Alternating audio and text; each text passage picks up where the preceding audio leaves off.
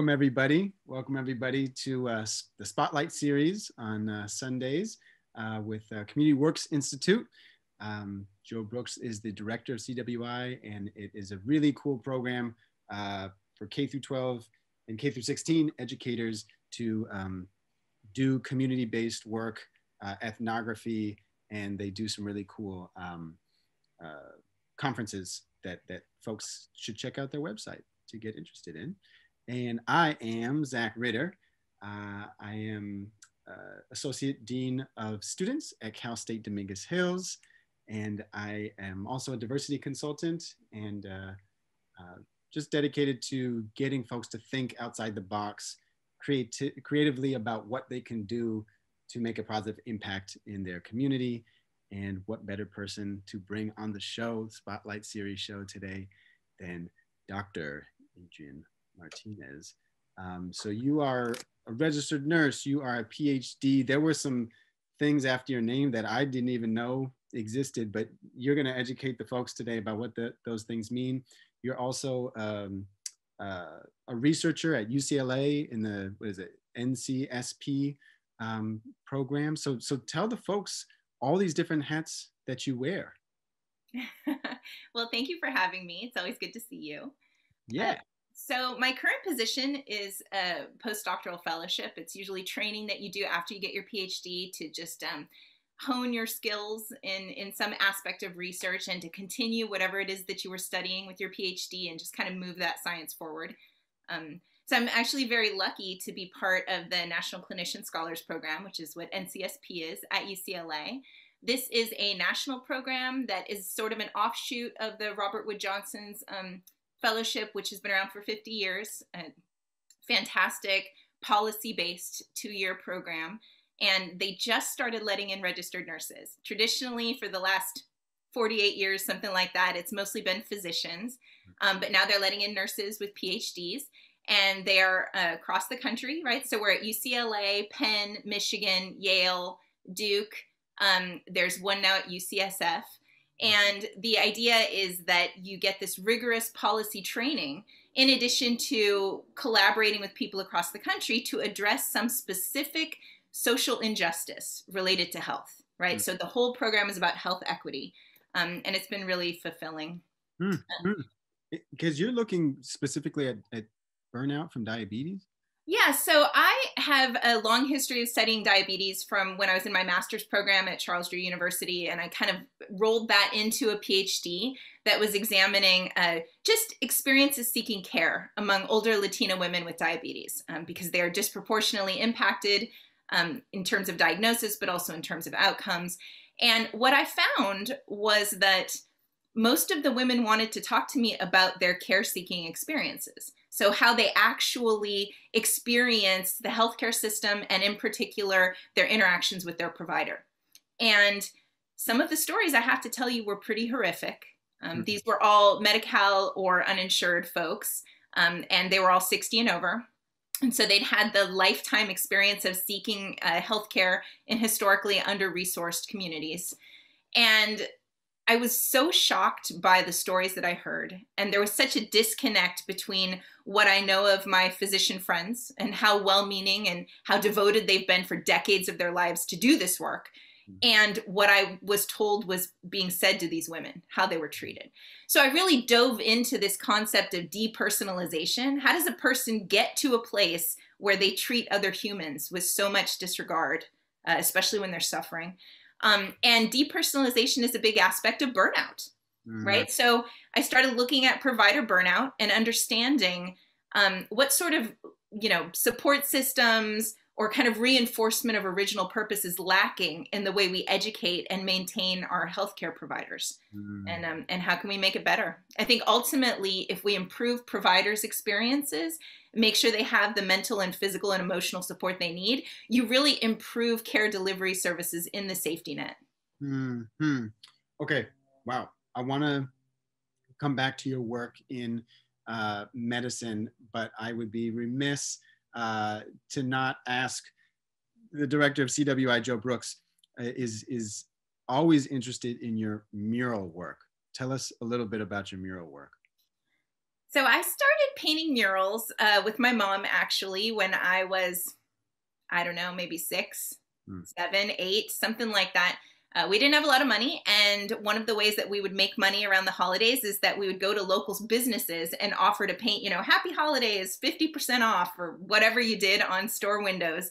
And so it really took away the fear of creating public art in my young brain. And kind of from then on, I would do murals like in college or other places because why not, right? I didn't have any formal art training, but it's nice to get some stuff up. As I started doing research, I realized that this public art is not only really a fantastic vehicle for getting some health messaging out there, but is a fundamental part of Latino culture in Mexico and also in Southern California where I live. And so I wanted to use murals as health-based interventions to encourage positive behavior. So the first project that I did as a Schweitzer Fellow here in Los Angeles was I wanted to address the social appropriateness of exercise among Latina women. There are some cultural taboos around publicly exercising. And so we did a big mural project where we got women together and they brought their whole families and grandkids. And we talked about what sort of exercises are appropriate. And then we depicted those on 3 large murals at a local community center and church, just to have them up so that we can kind of start the conversation of, is it normal for you to be out getting exercise with your kids and your family? How does that help alleviate some of the diabetes symptoms that you're experiencing and then prevent diabetes in the long term, right? So that was kind of the first big project, but I've used a number of mural-based interventions in my research. And I find it to be really fulfilling because, science can be kind of lonely, and a lot of it sounds kind of fun and sexy, but a lot of it happens in your room on a data analytics program. And being able to connect with my local community and hear what's important to them and help them depict what's important to them, I think is just a huge part of what keeps me interested in this kind of work. Right. No, I love that. And yeah, that's interesting about whatever this kind of the shame or uncomfortableness of certain communities not wanting to exercise in public is an interesting thing to analyze. But you and I nerd out about this as academics because we're like, sometimes people don't read our stuff, but someone's going to look at this mural, right? And so how do you make this research not only action research but public research? And I think that's even what led me to do like this show. Like I talked to Joe and I was like, it's COVID. I want to, get interesting people to talk on a computer screen about this stuff. So, all right, I want to ask you a lot of stuff because you're a really cool person. You're one of the most brilliant people I know. So, and we just happened to meet at someone's apartment party. Another fellow. She's an amazing surgeon who is part of the NCSP fellowship. I'm so grateful that she introduced us. Yeah, and so actually, maybe we should start there. You have a knack for connecting people, and you just invite people over your house that are, younger in their journey, who are older in their journey, and you are a big proponent of mentee-mentorship relationships. Tell me a little bit about that. And also, was there a mentor in your life that kind of propelled you? Sure. Although these are big questions, which is why you're getting soliloquies as responses. But I come from a really big family and, Southern California Mexican family, big and loving and warm, which gives you the sense that there's somebody connected to you that can make stuff happen. So before you just go get new tires, you should talk to your Uncle Timber, something like that, right? And so I think that aspect of me felt very lonely in academia. So there are, of all the registered nurses that get a PhD, there's about 4 million registered nurses in the country. About 1% pursue doctoral level education. And of that 1%, less than half of 1% are Latina of any kind. Wow. Right? So it's very underrepresented. And so it's nobody's fault. But when you go to a doctoral program, the idea that you're going to have a tenure track person who can mentor you, who is also a Latina or understands where you're from, is just almost more than you could hope for. Right. And so I created this student research collective based on my experiences as a kid of like, let's just all hang out. It's called Theory Generator Playground. And that was kind of my first introduction to this world of you can amass collaborators and build relationships and start kind of peer mentoring. And as our first cohort of people started kind of growing up more and we graduated, we've continued to mentor people below us in this research collective.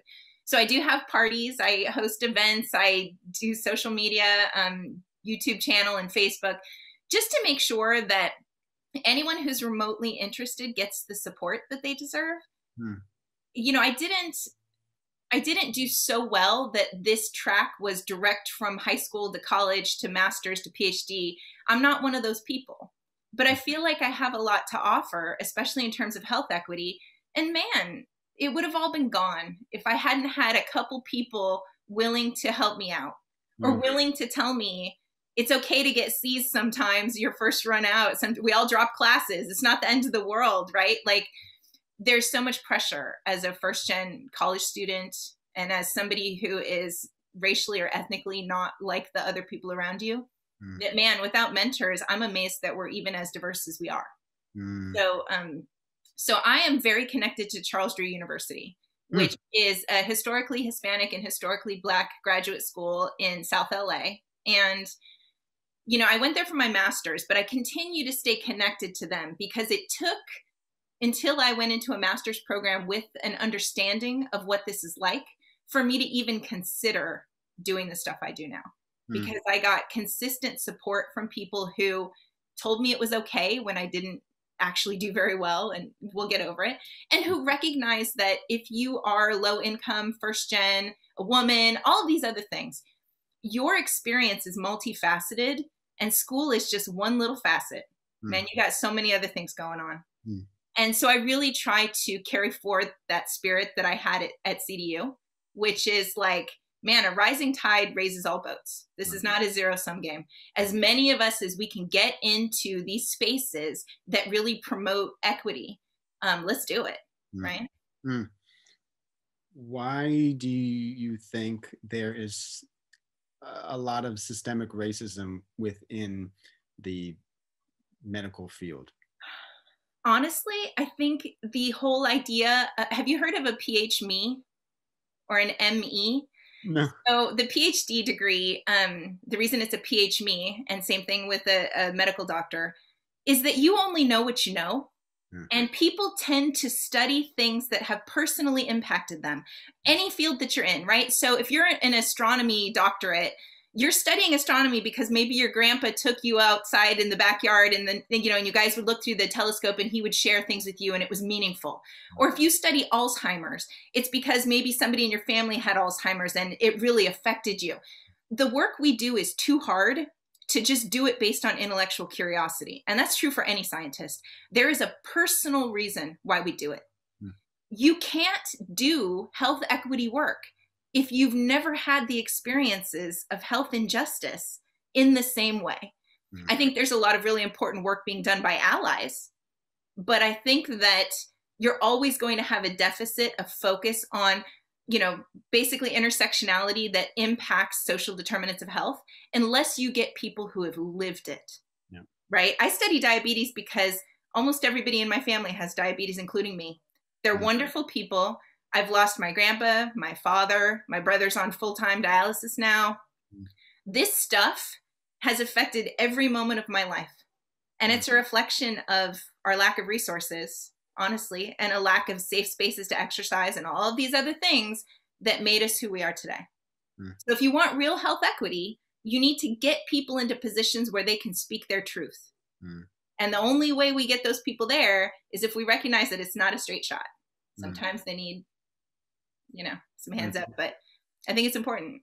And I think that's what you not only walk the walk, you talk the talk, or vice versa, because I could see you're always connecting people at, you know, through your social gatherings, but also just,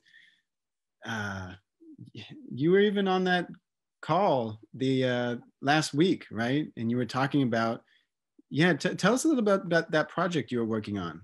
with different murals, and that was really fascinating. Yes. So the two main topics that I'm concerned about right now are COVID related, right? Because all of my burnout work and my secondary trauma work is kind of pivoted to account for COVID, because everything we knew is different. And that's true for most of us across the fields. But vaccine hesitancy is a real threat, right? There is a not unfair mistrust of the scientific community in these communities of color, because they've been historically experimented on. They have been, used as kind of the litmus test for whether things are safe. They have not necessarily had the resources that allow them to equitably access things that are safe. So, of course, there's going to be some mistrust, right? And there's a lot of messaging out there that is confusing if you don't have an advanced degree, and nobody should have to talk about. Can anybody explain to me the difference between using mRNA and not? Like, can you talk to me about a attenuated virus? What does that even mean? Using these big words to scare people and allows them to kind of roll it into conspiracy theories, basically, is perfectly normal for a group that already doesn't trust you, right? Everybody is so, really displaced by COVID that this seems like one more threat.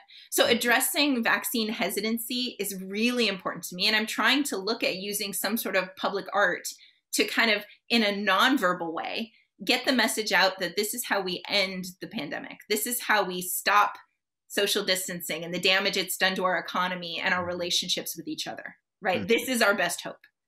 And so vaccine hesitancy is a big one.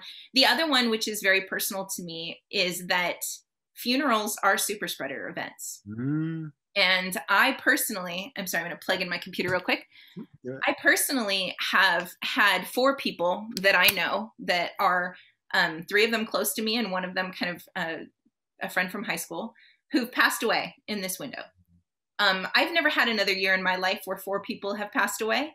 So I can't imagine that I'm alone. I do know that at one funeral I attended, an entire family who also attended was sick with COVID almost immediately after. Funerals are super spreader events, but in my culture, it's disrespectful to not show up and be there. As a matter of fact, when someone's sick, there is this concept of just like, being there, sitting in the room, kind of like sharing space with them. And all of that's off the table now. So I'm looking at some public art projects that really get the word out about how do we celebrate life safely so that we don't continue to compound these funerals with other tragedies, right? And in the same way, what sort of adaptations can we do or make to the rituals that we have of how we celebrate birth? Because I've actually had 2 friends give birth during COVID. How do we celebrate that? How do we celebrate death? And how do we maintain our relationships with each other in a way that feels like there's still meaning, even if you can't hold someone? I think part of what makes art an ideal vehicle here is that it's nonverbal and it allows for your own interpretation. And I talk. I'm one of those people that like talk. And sometimes about these deeply meaningful things, we need to just shut up and give people some space to feel things. So I would love to create something that facilitates that. Tell us about your battle with COVID. Oof. COVID is terrible, y'all. Do not recommend. 0 stars. I was very lucky, honestly, to be completely honest with you. My experience with COVID opened my eyes to the privilege that I have. So I got COVID early at the end of February. I was very sick for about a month and a half. I am in internal medicine at UCLA, right? So I had the best care that a person could get. I was diagnosed with a moderate case. Normally they would have you go in, but this was early enough in the pandemic. We had no idea what to do with people. We were still thinking it was a respiratory disease. We just didn't know. So I was virtually seen at least once a day by, some leading internal medicine people. I was given everything that you can get or that you could get at that time to help you. Even so, I would say like everyone at that 14th day, it was when are we going to call the ambulance? We're going to just kind of keep it on the ready.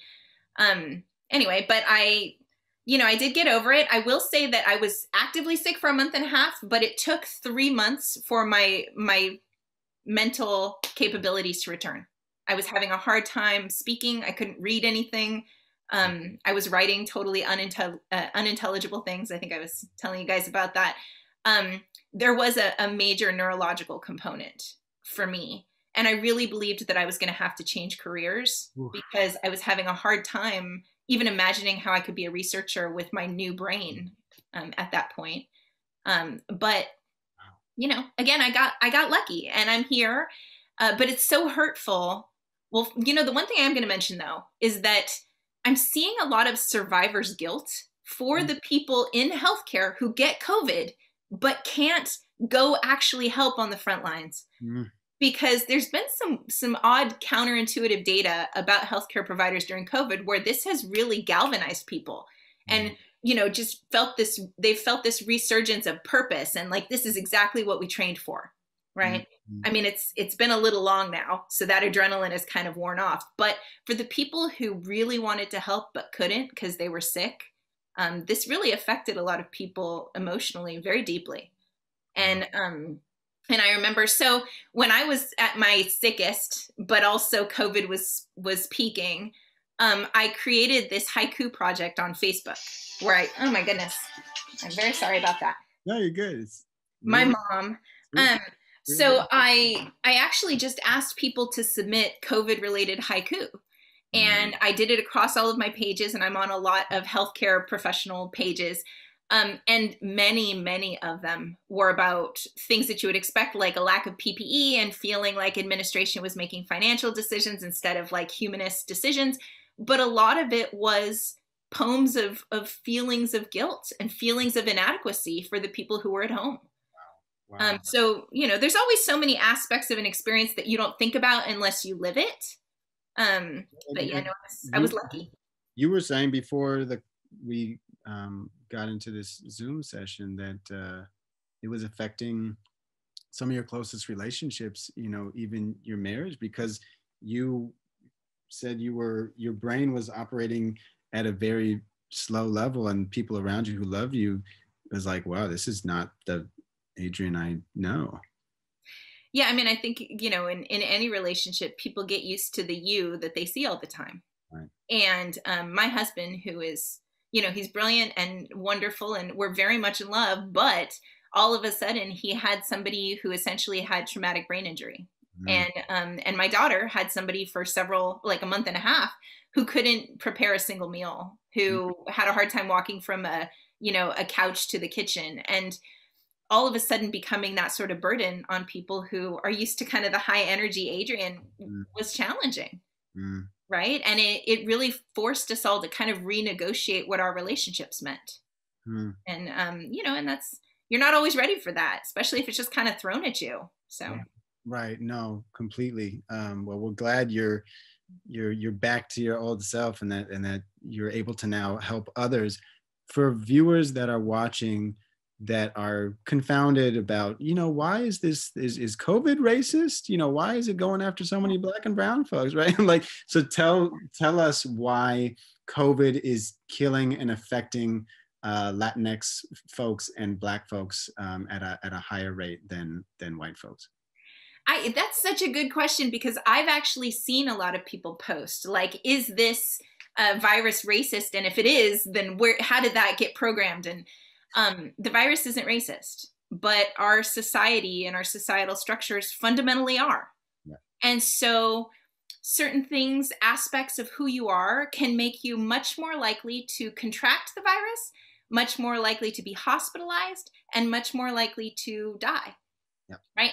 And not coincidentally, those things are the social determinants of health. Right? So your economic stability, for example, do you have to go to the grocery stores, or can you order delivery for all of your food? Right? That is a class issue, right? Because if you have to go to grocery stores, you're more likely to get it, right? Are you an essential worker?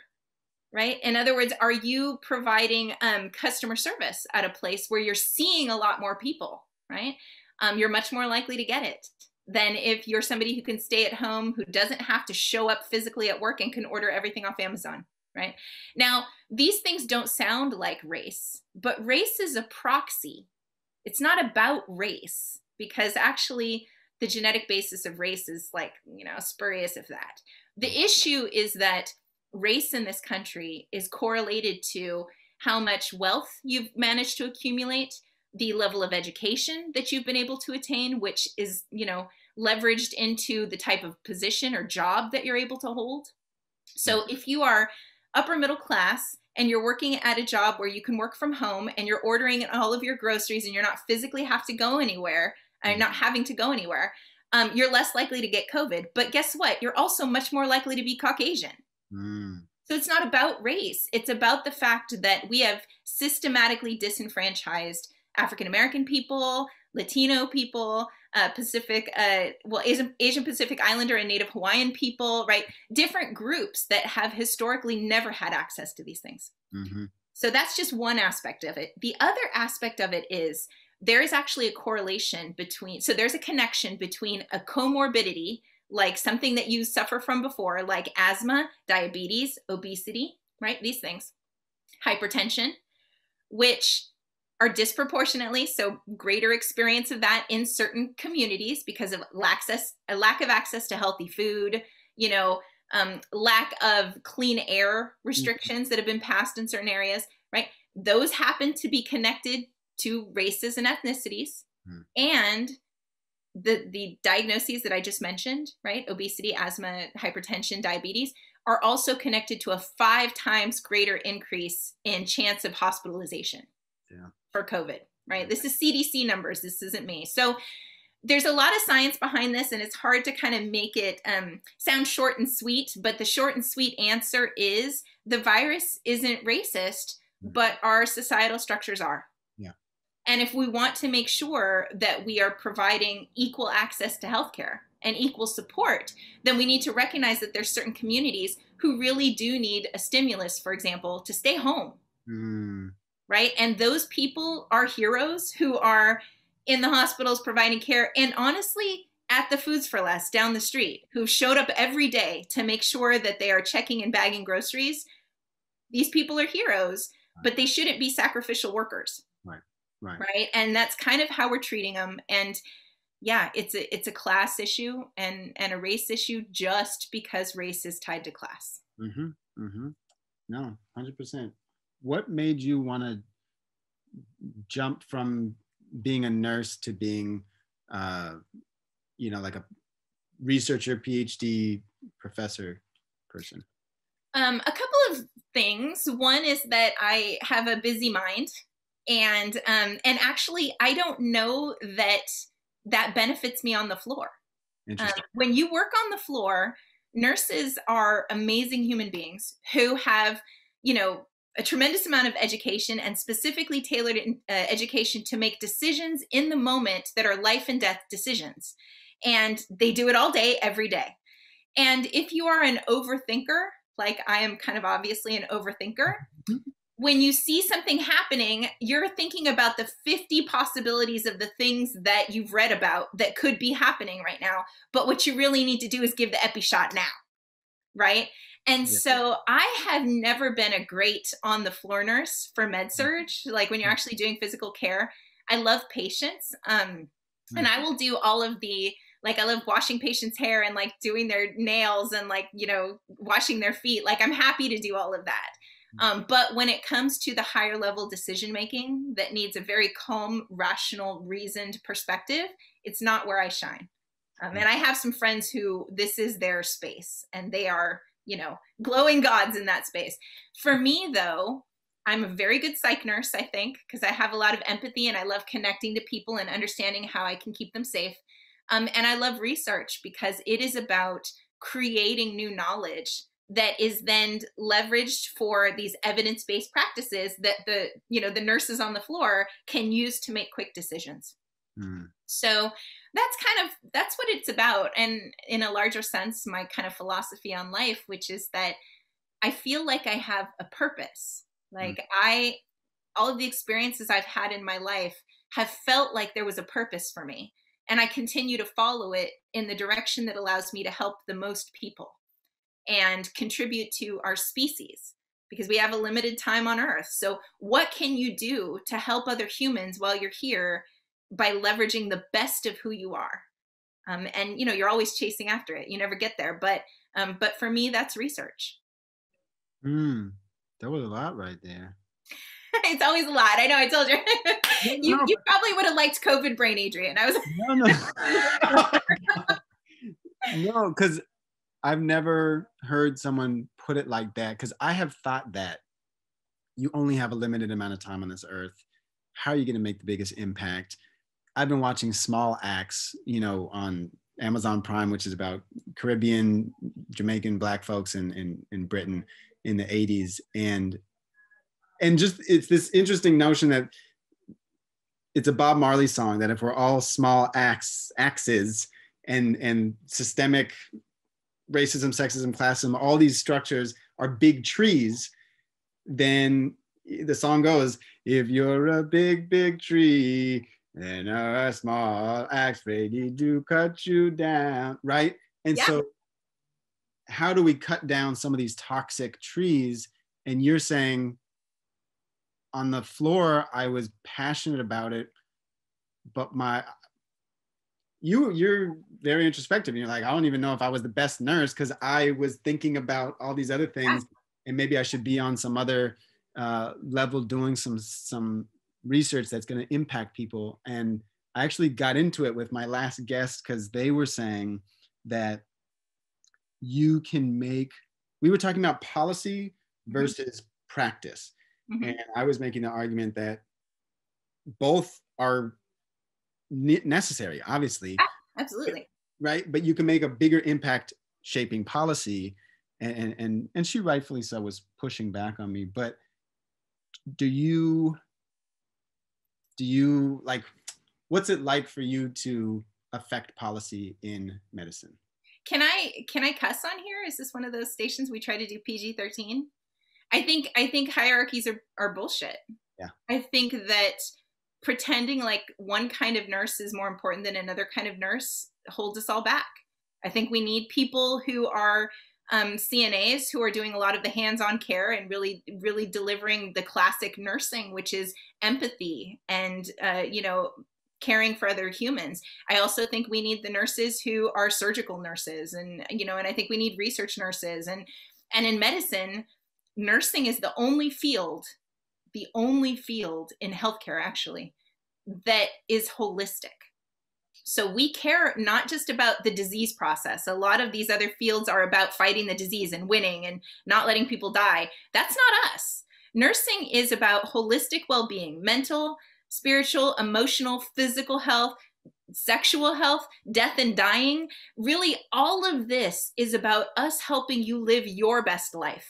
Not this abstract best life, but like, what is for you based on your decisions, and how can I help you get there?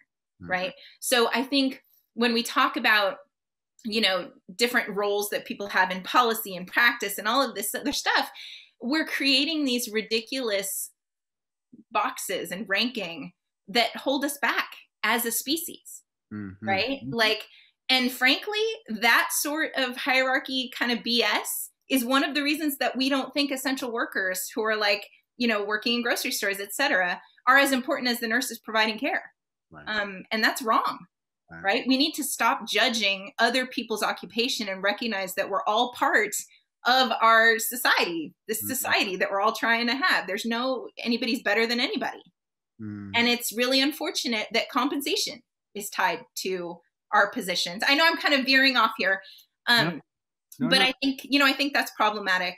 The one other thing I wanted to say, because you mentioned a song, check out John Craigie, fantastic folk singer. Love John Craigie. I often think of this one song that he wrote called Jesus Years.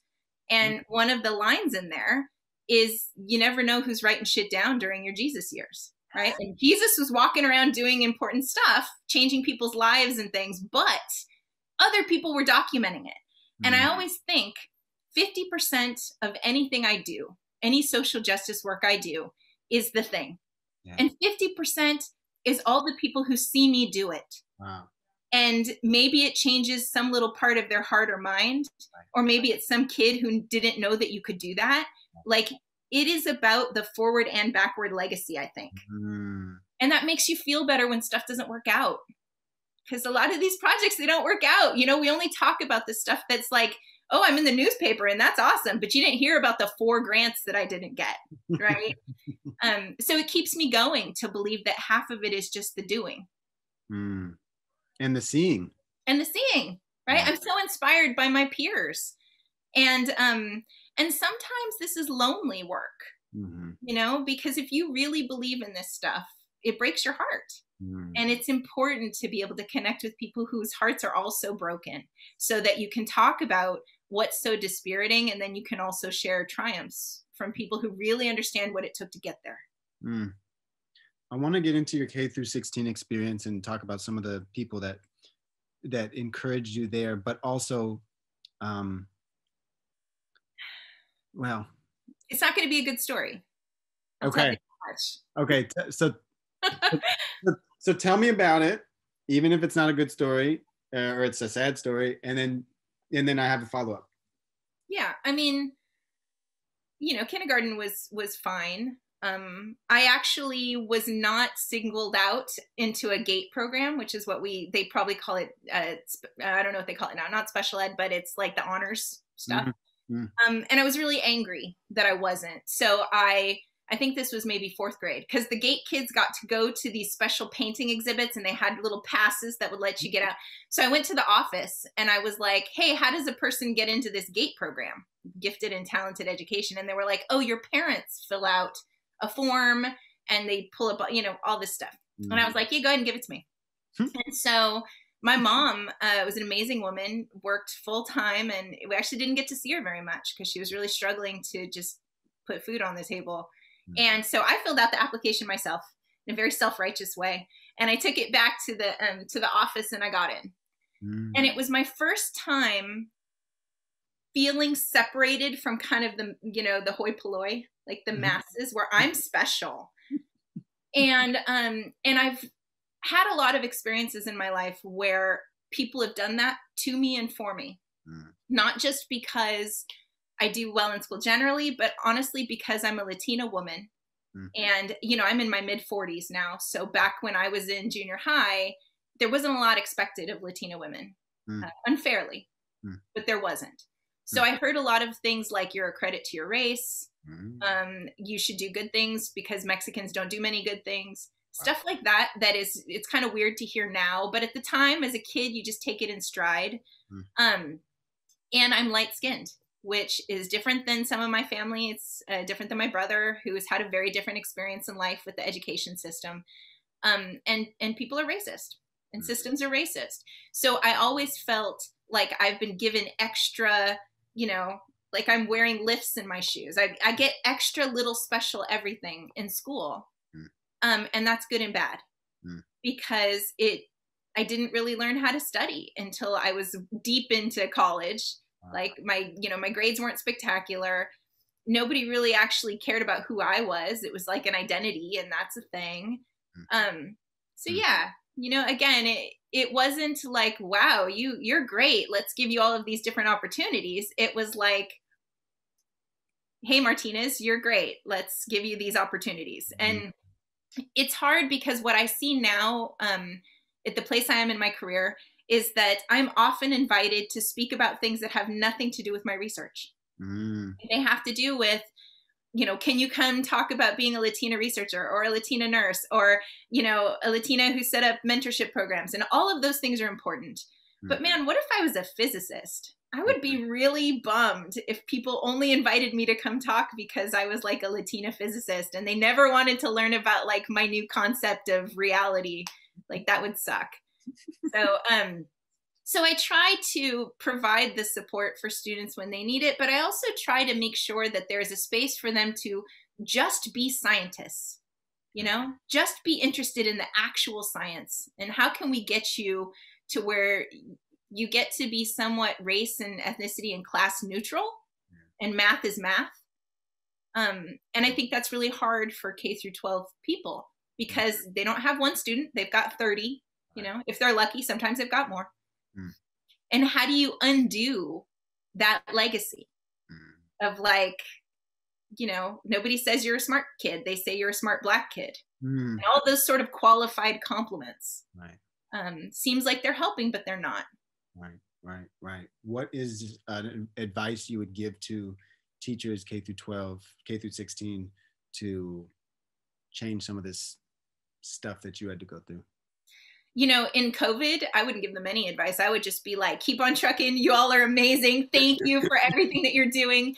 I can't even imagine the amount of pivoting that's been required of K through 12 educators without, I suspect, any sort of compensation. And teachers we know are already spending a huge amount of their paycheck just making up for the deficits in their budget anyway. So, you know, they don't need to hear anything from me. But what I would probably say to smart kids out there now, teaching is often looked down on, especially at the younger grades. When you're talking like K through 3, it's, at least when I was growing up, and sometimes I hear people badmouth it really horribly about it being kind of babysitting, which is absolutely not the case, right? You've got the most fertile minds in the most important period of their lives. If you're a smart kid and you have empathy and you care about these issues, think about being a teacher. Seriously thinking about being a teacher is a huge contribution to our society. We don't have enough of them. And if you don't want to be a teacher because that's not your field, man, lobby for them to be compensated fairly, because they are not. I mean, they should be making physician salaries for the amount of time and energy, the 24-hour expectations that are on them. So. Being a mother, how in this moment in time, is it different being a mother right now? Yeah. I mean, so I have a 16-year-old daughter who is an athlete. That's her identity. And rightly so. She's an amazing athlete, multi-sport. And what actually goes into being an athlete is, you know, dedication and hard work, but actually there's a tremendous amount of time, unstructured, nonverbal time with other kids your age for bonding and emotional support. And all of that's gone. And so it's been really challenging making sure that my daughter is still in a space where she's interacting with other kids as much as she was before, or at least as much as we can do as before, just for the mental health aspect. I think that, you know, kids are going through a lot. And for me, yeah, people love it if their kids get straight A's and they go to Harvard and then they go to med school and they do whatever. But for me, I think milestones are kind of bullshit. I think we make them up. And I think that every kid is different. So for me, you have to survive first and foremost. And so I've done a lot, I think, during this window. I include her in a lot of my activist stuff. I think you saw she actually designed T-shirts to raise money for the people who were, you know, during the BLM protests, there was a lot of violence against protesters and even media people. And so some first responders, so nurses and physicians and others, were going to these protests with kits, emergency kits, just to provide care in the moment and triage, because some of the injuries were pretty serious, but without funding. So my daughter and I designed some T-shirts that we could sell to raise money to fund these emergency groups that were going to provide medical care, right? So I've done a lot of those kind of little things with her to kind of keep her re-engaged. We did some Black Lives Matter murals in downtown LA, just like keep her in this space. And as much as she wants, experience the zeitgeist of all of the trauma that's happening right now, but in a way that makes you feel like you have some control over it. And honestly, I think when you're an activist, you have more of a sense of control than you would if you were just kind of a victim, or at least just a passive person experiencing it. You're able to take back some power. So that's been my primary management strategy. It's a weird time. Yeah. No, thank you for sharing that. I remember those T-shirts, and that was really cool that you all did that. And small acts, right? The small acts. Hey. And I went to the Black Lives Matter protests, and someone really got effed up, and they were bleeding, and it was really. I mean, they had to bring in an ambulance. It was pretty disgusting. What? Oh man, I was going to ask you a good question, and now it's slipping my brain. How are you doing? You doing okay? Oh, that's a great question. Yeah, I think so. I'm kind of getting antsy and I want to like do stuff and get out of the house and I've been reading. Oh, this is what I want to ask you. I've been reading Obama's book, A Promised Land. Ah, yeah. And there's a lot of pushback on Obama now that he bombed too many people with the drone stuff and he didn't do enough and all this stuff. Although he only had 1.5 years with a Democratic House and Senate, we Right. forget. But my friend who's a doctor or studying to be a doctor, she said, yeah, but he also delivered 20 million people health care, which I agree. The proof is in the pudding. Are you hopeful for a Biden administration, and or how do we do the single payer thing? So before I went into research, I came from a health insurance background. So right after my master's, I was the head of case management, capitation, and utilization for Rady Children's Hospital, which was that worked at Chalk, which is Chalk, Orange County. And then I actually had a position as a national nurse lead for Oscar Insurance, which is a tech-based insurance company, kind of managing this stuff. There is an awful lot of high-paying jobs linked to insurance as is. Yeah. So it is a little difficult for me to envision the actual implementation of this. Yeah. But I will say that when I was, because I often maintain a floor job too, that I'll do like 1 day a week or something like that, just to keep my clinical chops up. But when Obamacare was passed, we saw a huge difference in the health of our patients coming in. So I work at a psych hospital that is Medi-Cal and Short Doyle, which is undocumented or indigent funds to cover people who are primarily homeless. We got a lot of kids that were trafficked, difficult population, wonderful people, but difficult life circumstances. Just with the passage of Obamacare, people were coming in having not skipped their hypertension medication for 30 days, right? They were just coming in healthier, even though they were there for an acute psychiatric crisis. Overall, their health was better, right? And seeing that difference was so night and day that if you talk to any nurse or doctor working in a community clinic before and after, they will tell you hands down, it's what we need. We need there to be some option, a public option. We need there to be access to insurance that stops people from doing basic preventive care. And I don't really care what it is. I'm in my policy program. I talk to these people from RAND and I talk like the big people at Cedars. Like there's all these like famous, amazing people that can talk to you about this. Yeah. All I care about is in the wealthiest goddamn country, we should not be in a position where anybody doesn't have the necessities of life. Yeah. Right? It's criminal. Yeah. And there's so many ways to fund it that the money isn't the issue. Yeah. So I think that, I'm one of those people who is like UBI for all. Right. I think that everybody should, if they want, have, even a subsistence living situation where they've got a roof over their heads and food and, basic insurance, just because I can't think of a really good justification why we don't. Yeah. Do you know what I mean? Like I have yet to actually talk to somebody who can make a non-capitalist argument for it. And as a head, seriously, let me just throw this out there. As a head of utilization for a country, for an insurance company, it's cheaper to do it the right way the first time. It's cheaper to do preventive care, always. So even people's economic arguments just fall flat for me. Yeah. No, I agree. I completely agree. What is something that you're excited about in the medical field that you think is like interesting, fun, and cool that either we haven't talked about or folks aren't talking about enough? Is it okay to do something kind of wonky dorky? Yeah. Okay. Because we talked about this before, and I know that this is a very niche kind of thing. Yeah. But the way scientists generally work when we're not in a pandemic is that we have our big projects that are, NIH funded grants that are multi-million-dollar projects, and you're constantly doing smaller pieces of that work and publishing.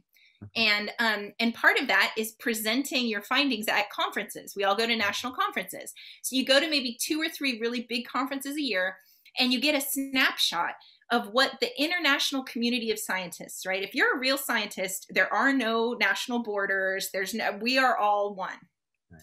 You go to these conferences and you walk through a conference hall with posters, and everybody has kind of their latest findings, which in reality is their latest contribution to all of human knowledge on this topic, right? That's what we do. These posters are so complicated and complex that they're hard to read right now. Everybody tries to fit all this information in 12-point font on a 3-foot by 4-foot poster. And the person presenting stands there like this in front of their poster for 2 hours and is like, let me know if you have any questions. Yeah. So when you're walking by, the anxiety, because a lot of people are introverts in this field, the anxiety of like actually stopping and reading their poster while they're like, they're so excited about what they did, right? And they desperately want to talk to you. The problem is that the first time you ask a question, you get into this big conversation with them that lasts like 20 minutes. Yes. But the poster conference is only an hour. So now you got to like zoom through all of these other things, right? And maybe somewhere on the 9th row of posters, there's some little thing that makes you go, that's the missing link in my conceptual model. Oh my God, that's what's missing from our cancer research, right? And you miss it because you talk to the one person that you stopped to talk to and you're just kind of mentally drained. So there is this new move to change how we create academic posters and to be able to synthesize all of the most important things in your research to one simple sentence. That is like, in my case, focusing on providers' sense of purpose helps alleviate burnout. If you can bring all of this really like wonky nerd space thoughts down to something that makes sense in a single sentence, then you're doing it right. Right. Because frankly, too many of us, too many scientists and too many researchers get into this weird masturbatory loop of like creating more and more complex shit that's supposed to impress ourselves and our peers and get us funding, but doesn't actually improve human life. And I think we need to take our ego and the hierarchy out of it and embrace things that make it as simple as possible to explain why a vaccine is acceptable, to explain why, how we help providers in a pandemic. All of these things. And so the new poster format is just that single sentence with a QR code to a paper if you want it. And then I'm standing here if you want to talk to me. And that way you can like run through these conferences very quickly. And it's not mentally as taxing. Right. So that's a super nerdy thing, but I'm very much in favor of it. I'm going to add a link to the guy who invented it along with some of my information on my social media pages. So if anybody's interested, go to Theory Generator Playground or at TG Playground on Facebook. And I put all sorts of info in there. So anyway. Is that how folks can reach you? Sure. So so my research collective has the Facebook page and it's at TG Playground. And it's for Theory Generator Playground. We also have a YouTube channel where I upload videos that are about research, but also kind of everything I always wanted to know and never knew how to ask, like what's the difference between a resume and a CV? And when is which kind appropriate, right? Or like, how do I answer a multiple choice question? Or how do I answer like a narrative response question? Things that, if you've never had anybody sit you down and talk to you about how there's an actual algorithm for answering multiple choice questions that might be helpful, then maybe that would be good for students. So. And you're also on LinkedIn, right? Folks can find you. I am on LinkedIn, but that's just kind of the professional braggy stuff. And so, but yeah, I think I'm Adrienne Martinez Hollingsworth, and it's got my credentials, which is like PhD, MSN, RN, PHN. The PHN is a public health nurse certification, by the way. Oh, so, which just like all the other public health nurses, I was a little concerned at the beginning of the pandemic because I believe technically they can just call us in. You're kind of like a reservist. And so I was waiting to hear just in case. But what they did instead was they created a core that you could sign into voluntarily, which I did. And I know a lot of other nurses did, to be deployed anywhere in California that you're needed. We're going to have to wrap up soon, but we were talking a little bit before the show started. And thinking about the small axes.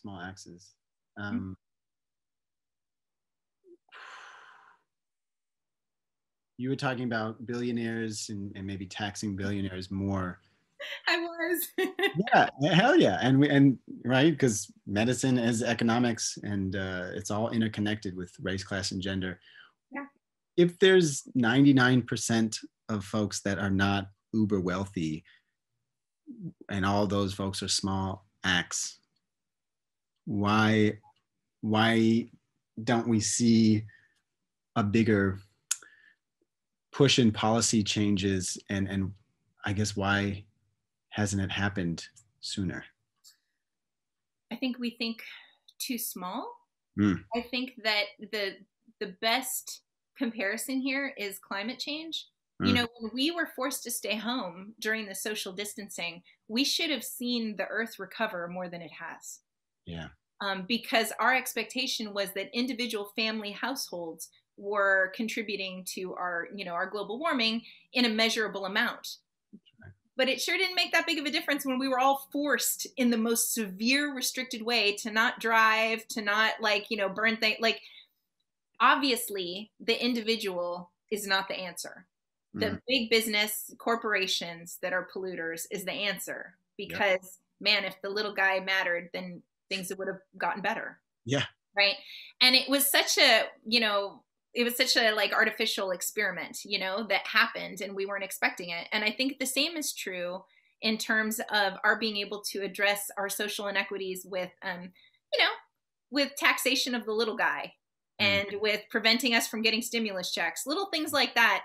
If it were enough, then we should all think about doing it. But in reality, the people who hold the majority of the resources are the ones that should be contributing more. So on our level, on the small guy level, what we have to give is kindness and hope. Yeah. And I think if we can share that with each other as much as possible, that is our little axe that is going to help. Right. And even voting, right? Because there's more of us, and we saw folks coming out in droves in Arizona and Georgia. It was amazing. Voting is the purest expression of hope. Interesting. I like that. I like that a lot. Hashtag no. No, I like the purest expression of hope. Wow. Because but you're right? Because if I stop eating beef and you stop eating beef, that's really, really good. But if the beef producer starts doing some other business, then it's even better. And if Amazon and Google stop shooting out so much CO2 into the atmosphere, it would be even better than you and I not driving a car. If a tech genius decides he wants to focus all of his energy on creating a new type of non-meat and market it with his millions and millions, that sure works more effectively than me cooking vegetarian for my husband every day. I do it, but that sure made a big difference quick, didn't it? So you rub shoulders with some folks that are very influential and high up there. And so how some of these folks think. I read an article that the US government or just the US economy lost $16 trillion from racism last year.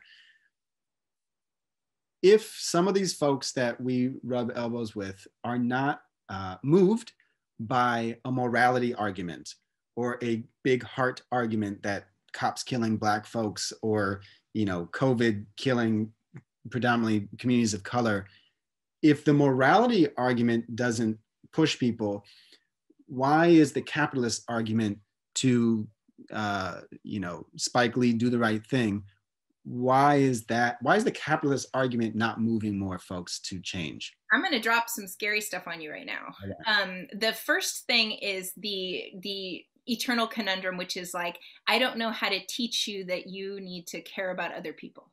Right. That's empathy that we need to instill very young.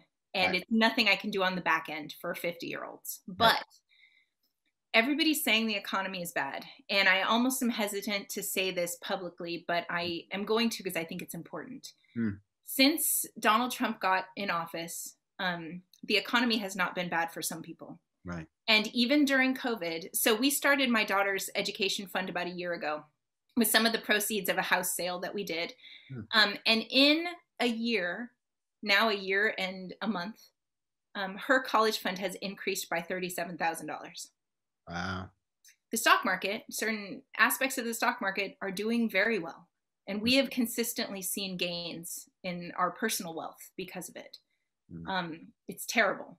I don't have that sort of a fund for anything other than my daughter's college because I feel also like it's immoral. But family members that are wealthy, of extended family, have also seen tremendous financial gains during this time. Right. So when you say that the capitalist argument isn't working, I mean, capitalism's working very well for some people right now. Right. They happen to be the people in power who have, kind of historic wealth.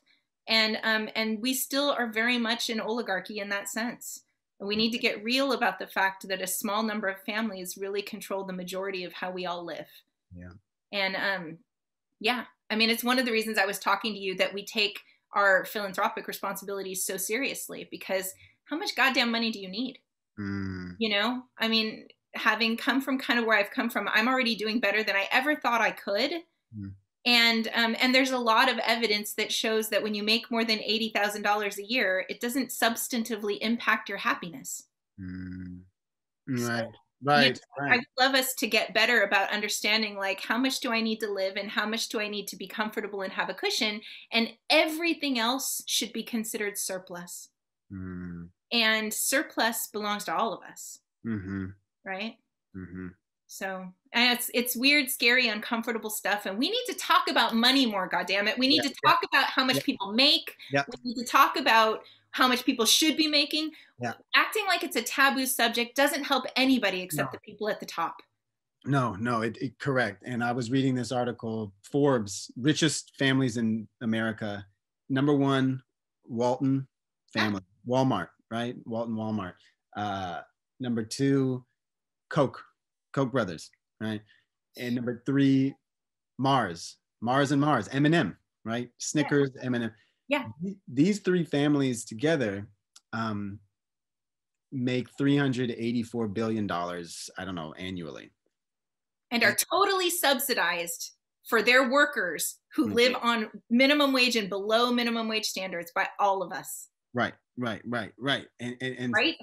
And the reason that we need to talk more about economics, both in the medical field and every field, is because it's tied into race, class, gender, and everything. And we're not saying these people are terrible people and they should, jump off a cliff. We should be taxing just a little more of that 384 billion, which would help everybody, maybe even including themselves.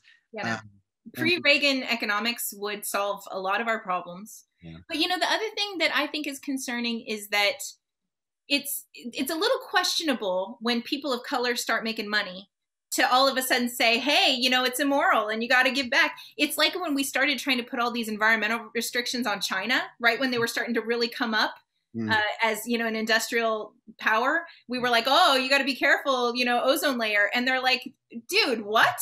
You never cared. And now all of a sudden, because I'm doing it, it's a problem, right? So we have to be careful because I don't like to shame people who've worked really hard to come up. Right. And I believe in a brand of socialism where we're still allowed to have cocktail parties and own jewelry and like people are allowed to be comfortable. And I think we need to connect that. So it's not this, you need to be this like ascetic, like, mourner, and that's how we survive. It's like, how do we all live comfortably and at the very bottom, lift it up? Right. And 100%. And I wish media would focus more on Finland, Sweden, Norway, Germany, France.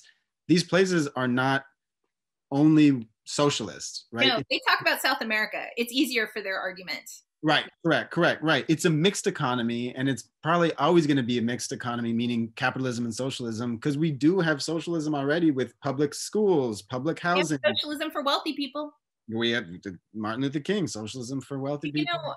The larger thing here, though, Zach, for me, is that I spend 80% of my time honestly thinking and 20% writing and doing projects, right? Not everybody has time to think about all of these abstract concepts and to research them and think about labor history and like think about what has worked and why unions are important. Like people don't have headspace for this. Right. So it's on us as educators and artists to create palatable stuff that fits on a sticker. Yep. That at least brings awareness. So if they want to look up more, they can. Right. But, you know, they got to get back to their Uber job or whatever. Yep.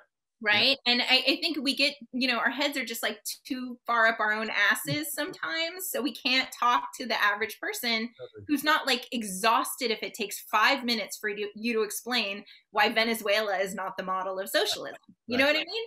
Right. No, totally. And that's and so let's close on that in this notion of when you go to the science fair, we should all be thinking of that one sentence of, okay, you're a genius and you did all this stuff. What do you want me to do? And what should I take from this?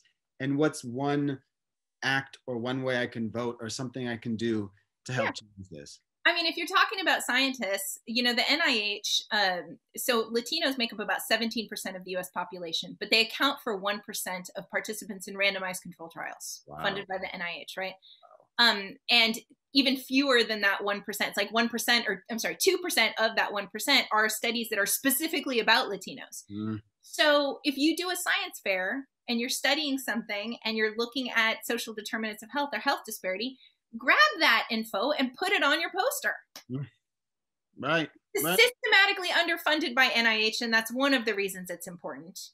Here's all of the other scientific reasons it's important, right? But mesh money and politics and science and education, make it all one thing, because that's how it's living. It's all one thing, right? And it's really on us to make that clear for people. I love that. And in the spirit of the holidays and Hanukkah and Christmas, you know, you're talking about Jesus, and one could even say, you know, Prophet Muhammad with the Hadith.